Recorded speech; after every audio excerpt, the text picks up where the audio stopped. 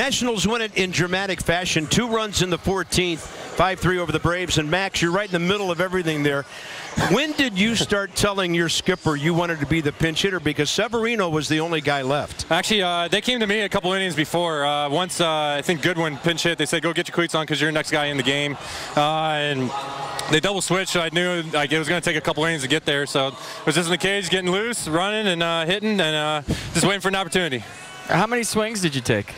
Just my normal like pre-game what I would do for a start, T-work, you know, just some BP, just enough to get it out there. I mean, I haven't been in a game a couple weeks, so I was just trying to, you know, just get out there and get a fastball and just try to hit a fastball. I mean, you love to play. You fire us up here. Where does that rank in everything you've done? I mean, a pinch hit single, your first ever. You score the go-ahead run. Well, I mean, you live for this.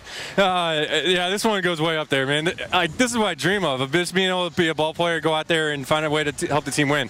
You know, for me, hitting just, you know, it's all secondary. I mean, it's just icing on the cake. So anything I can go out there to do, and especially here in extra innings, be a part of a game-winning, you know, be a part of the game-winning situation is just awesome. Well, you fired us all up. It was awesome to watch you do this. And as we cut out here, do you got a message for the hockey team?